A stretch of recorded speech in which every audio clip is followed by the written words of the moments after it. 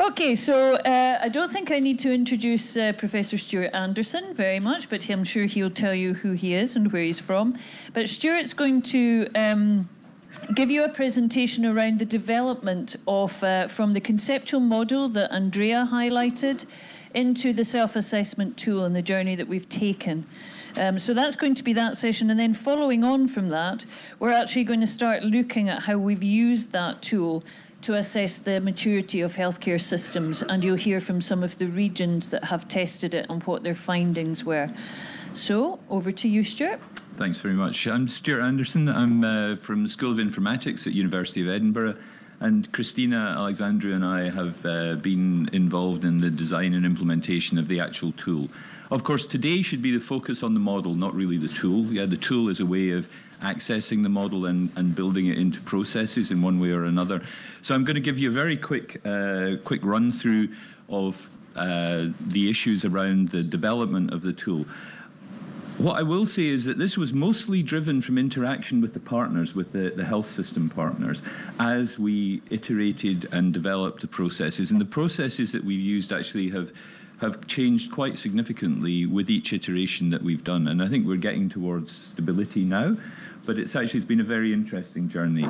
And of course, I mean, the first thing to say is this is a King's Fund picture of the English NHS, yeah? And they're a very complex organisation. NHS UK is the 5th biggest organisation in the world. It employs 1.7 million people. And getting any kind of change in something of that scale is enormously difficult, and even trying to understand it. So what the model gives us is a framework for analysis. So it's a particular framework for analysis around integrated care. And so we looked at this. I was quite involved with Andrea in the EIP on AHA B3 group. And we did a lot of interviews. We got the model that looks like this. And then the first thing we thought was, okay, let's digitalize the model. Here it is, yeah. So now you can drag and drop. You can look at the scales, and you end up with something that you've already seen. You see a lot of these today. You end up with a spider diagram that kind of shows you the shape of your health system in terms of its maturity for integrated care. And okay, are we done? Yeah. Well, I mean, maybe in some we had some kind of crazy idea that this would be it, but actually no, because nobody has a full view. You know, if you look at it, people are siloed in complex organizations. They don't talk to one another. Everybody has their own perspective on a complex organization, and so everybody kind of carries around their model. Yeah. So the first thing we had to do is to work out an ownership model, and that took 2 or 3 goes. So there is actually a kind of super owner of a particular questionnaire result, and then there are people who can write to it, and then there are people who can read it, and then there are people who can't see it. So there is kind of basically a model as to how people share things. Yeah. So here. This is my assessment, and I want to keep it confidential right now because I'm still working on it, or I want to share this with this group but not that group, and so on and so on. So we had to build an ownership model. So there is an ownership model in there, yeah. And then there's the issue about combining views, because perspectives are important, and people have very different perspectives on health systems. And actually, one of the most important things about the B3 model is it gives a framework for those kinds of discussions, the discussions between people with competing views or with different views or who have different perspectives, and actually highlighting that and allowing people to have that discussion is one of the key aspects, I think, of the whole maturity model idea. And so we built this idea where actually you can overlay assessments. So you can lie assessments, they come up in different colors. And then the dark line in this one is the agreed line, because what you're permitted to do when you combine these things is you can create a consensus assessment, which is, this is the consensus. And we've had various goes at how to help promote consensus, had various little master's projects doing things. Some of them have been disastrous and some of them have been better, but then what it allows you to do is it allows groups to kind of consolidate their ideas. And even you can pyramid these. So the very first time we tried this, I got a phone call from Sweden, from Norrbotten, saying, how do we get this to work with 12 people? Yeah, because the overlay doesn't really work above 6. Yeah, it's very difficult. So we said, okay, split into 2 groups. Yeah, and then build their assessments, and then combine the assessments. I was doing this on the train to Durham, and when I got off the train, I left my jacket and everything else because I was in conversation with Lisa, and my jacket went to London with all my cards and everything else in it. So I had a delightful first experience of using this. And then this was in working with Flanders, actually, I think. We realized that actually, well, there were a couple of reasons why we did this, but actually there isn't one assessment. There's actually a timeline of assessments, and you can move backwards and forwards. It's not fully implemented in the tool, but it's there in the underlying model. So you can have, this is my assessment at the beginning, and then this is how it looks in January 2017, October 2017, and right now. And as you can see, unfortunately, there wasn't much change from one to one in this particular example, but I was cheating a bit because I just used the same icon again and again. But but you can think about revising views. And then we started to look at good practices, and we said here, if you look at this, there are two diagrams lying on top of one another. One is a blue one and one is a yellow one. And if you think the blue one is the good practice requirements, what the good practice requires from the health system, and the yellow one is what the health system can give it in terms of each of those dimensions, then you can see that along structure and governance, there's maybe a bit of an issue because the good practice gives more demand in that area. So we started to look at, say, well, what's the process to support this?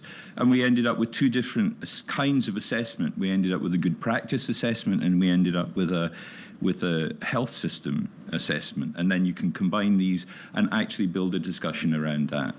So all along the way, we were looking at building standard processes to support this, to talk about reaching consensus, looking at evaluating the maturity requirements of good practice, matching maturity requirements to health systems, and then moving on, looking at training and coaching, looking at what happens when you compare health system maturities, looking at exploring good practice maturity requirements, and using the dimensions of the model to focus the discussion.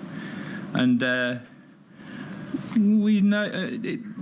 thing is, I think these things operate at whole loads of different scales. So it is possible to look at subsystems. You know, so if you look at that massive subsystem on the bottom left-hand corner of the overall NHS thing, then maybe you can do a subsystem assessment there, and that will help you with that aspect. But the summary is, the core conceptual model is agreed, clear, simple. Lisette has done lots of work on assessing it, yeah, and it's pretty stable. The tools, yeah, we need to retain that as much as possible. And I think where we've got to, we've had a journey, and the tool is about as complex as it can get right now in its current form. We need to step back, reassess it, and actually go back to a little bit more of that conceptual simplicity. And we think we have ways to do that while keeping the capability that it's got at the moment and using it as a platform to develop further. Yeah, but we need to take into account the sorts of processes people follow and how to support that. And so the tool needs to have ways of working with the conceptual model, but it's distributed, it's multilingual. We've translated it into, I think, 4 or 5 languages. It's a complex environment, and it's a distributed environment. And I think that's one of the most important things about it, because it doesn't need everybody to be in the same room all the time. There can be quite a lot of dialogue goes on outside of the room using the power of the internet, actually, to achieve that. And then when people come together in the room, they can have a more constructive conversation and discussion. And that's where we are with the tool. So that's a whistle-stop tour. I think this is probably about, you'll see the tool being used, but this is probably about the only bit that is the design driver on it. And mostly, it's about how to facilitate dialogue, how to facilitate interaction around a particular assessment. And that's it. Thanks very much. Okay, so that was, as Stuart said, a very, very quick introduction to the development of the tool, and hopefully all of that will make much more sense as we move into the next session, where we hear from 5 different regions about how they've used the tool to assess their own maturity within their region. So they'll give a little bit of context. But before that, I think we have Christina. So she's just going to take us through that. Sorry, I've leapt ahead a little. Sorry, Christina. Yes. So Christina is going to give us just a little bit of an overview of the tool, and then we'll move into how those regions have applied it. Sorry, Christina. So hello, my name is Christina-Adriana. I'm also from the University of Edinburgh in Scotland. And today I will make 2 short demonstrations of how to use the tool for different aspects. So I will start with assessing the maturity of healthcare systems using the tool. First of all, we recommend following this process, so consisting of 4 steps. In the first step, local organizers identify local experts to be involved in the assessment. Then the experts need to individually perform the assessment by using the tool. Then they share their individual assessments with the organizers. And finally, the organizers set up a workshop to discuss and reach consensus amongst the different experts about the maturity of their healthcare system. You can imagine that when selecting experts, you can end up with quite a multidisciplinary team, so people who have different levels of expertise and experience. Let's take an example where we would have a doctor, a nurse, an information technology specialist, and an administrator. Each of them needs to perform an individual assessment. For this purpose, they need to open a maturity assessment page on the tool, and this allows them to either fill in a form provided on the left-hand side here, or interact directly with a spider diagram on the right-hand side in order to enter a rating for each of the 12 dimensions. For each rating, they must also fill in a justification provided in the box underneath the rating scale. And finally, they need to save. You can imagine that because of their differences, each of the stakeholders in this example may end up with quite a different diagram, reflecting their own perspective of the maturity of their healthcare system. Before going further, they need to share their individual assessments with the organizers of the future workshop. To do this, as soon as they have saved the individual assessment, they have a share button that they can access and get to this share assessment page. Here, they can use the text box at the end of the page in order to provide the email address of the organizers and just click share, which will add that email address to the table above to confirm that the organizers were, the assessment has been shared with the organizers, so the organizers can view it. When they are meeting in order to negotiate and reach consensus, the organizers can again use the tool. So they can go to the consensus, they can select the different individual assessments and click on compare and enter consensus, which would open up this consensus maturity assessment page. Here they can see on the spider diagram the different individual replies as underlaid, so represented in different color and put one on top of the other. And in the legend, the different colors are explained, and they can click on the different colors, on the different names of the different labels to open up the individual assessment if they want to. So this way they see how the points of views have differed. They can also see how the justifications of the different individuals have differed, which are represented above the justification box, again using the 4 different colors. To enter their consensus assessment, they again need to interact either with the form or directly with the diagram as they do for an individual assessment. And this time a black line will be created for representing each of their rankings. So let's say we had this overlay diagram when they first opened the page. You can see from here that not everybody agreed on all of the dimensions, on the ranking for all of the dimensions. In particular, if we take the example of standardization and simplification, we can see that somebody had selected a higher ranking of 3.